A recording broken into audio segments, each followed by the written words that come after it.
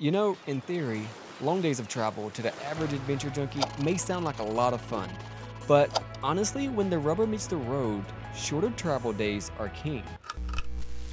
Hear me out for a second. When we first hit the road, we drove 1,400 miles across 3 days. And since then, that's a philosophy I don't recommend or co-sign for. We have learned it's better not to make those long travel days a habit and to shorten the distance between campgrounds. And of course, we're going to share our reasons from experience of being on the road full time, why shorter travel days are just better.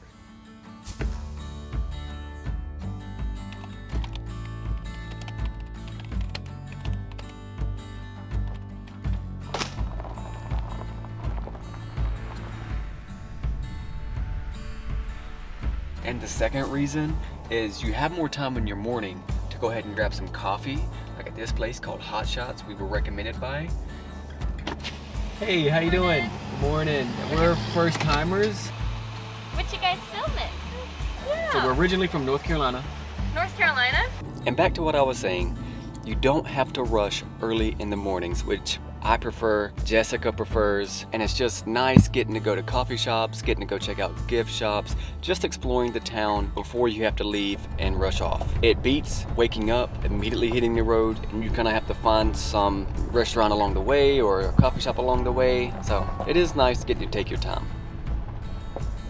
Also, to give you a little context, we're currently staying at a hip camp for a 2-night stay, which usually serves as the bridge between our destinations. Located in Molalla, Oregon, this is a beautiful farm with plenty of space and solitude. On a clear day near sunset, you do have an amazing view of Mount Hood, and this hip camp costs us $65 a night, but I am sure if you're staying longer, like 3 weeks to 4 weeks, the host will provide a better rate, but also check with them first.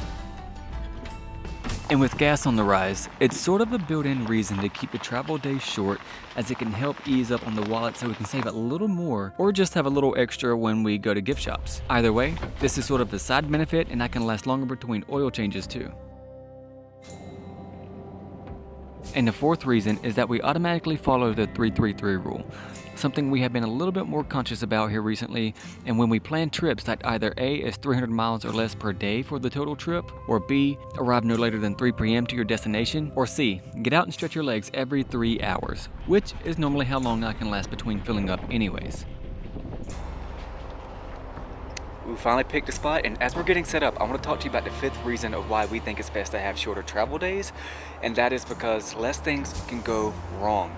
And what I mean by that is things don't break as often when you have shorter travel days, and when you have longer travel days, that's when you give more chance for things to go wrong, things to break, accidents can happen. They can happen regardless, but if you give yourself a parameter, a short parameter, chances are they're not going to happen as often. So we found a beautiful spot actually. The only thing is there's a few options that we had to choose, but with Starlink, these trees right here is your nemesis. So we're gonna actually put it kind of close out to here, out in the open, kind of closer towards the street, so everybody's just pointing that way towards the beach. Oh, and we're gonna show you the beach, by the way. That is beautiful. We caught a glimpse on the way in here. Absolutely gorgeous, absolutely worth it. And the reason we picked this spot in particular is because of, where'd it go? Can you see that? That little orange cap there? That is sewage. Not all of these spots in Pacific City has sewage.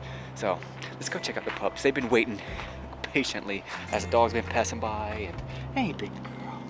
Hey, big girl. This is my big girl Polka. And this is my trouble child. This is Kenai. He's not really a trouble child. He's just in his terrible twos right now. He is 11-month-old, which I think that equates to like 2 years or some change in dog puppy world. And he is just the biggest baby. He's a big softie. He wants to crawl on you all the time. And she is a beautiful, beautiful, great dog, but she does not like other dogs. She didn't get socialized much as a puppy during COVID season, and yeah, so she doesn't like other dogs. She'll warm up. You know, it only takes about 5 minutes to warm up to other dogs, but that initial 5 minutes, she just doesn't do well. And it's funny because I just had mentioned to you that shorter trips usually equal less stuff damaged, and that's probably limited to the exterior, because the interior, it doesn't matter apparently. So one of the shelves on the inside of the fridge had fallen down and broken.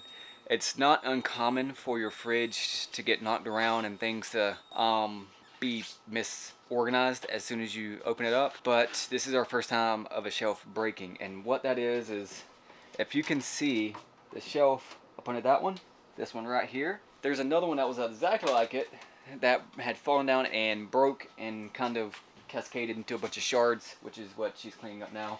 In addition to that, you see all those wires right there. I'm not sure if you can see that, all those wires. There's a shelf that goes right on top of it. This one right here. That fell through.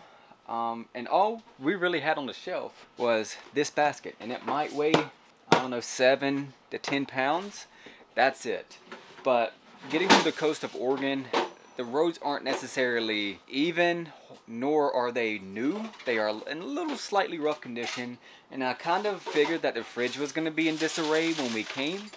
Oh, you can hear all that. Yeah, get on in there. That's all that glass piling out.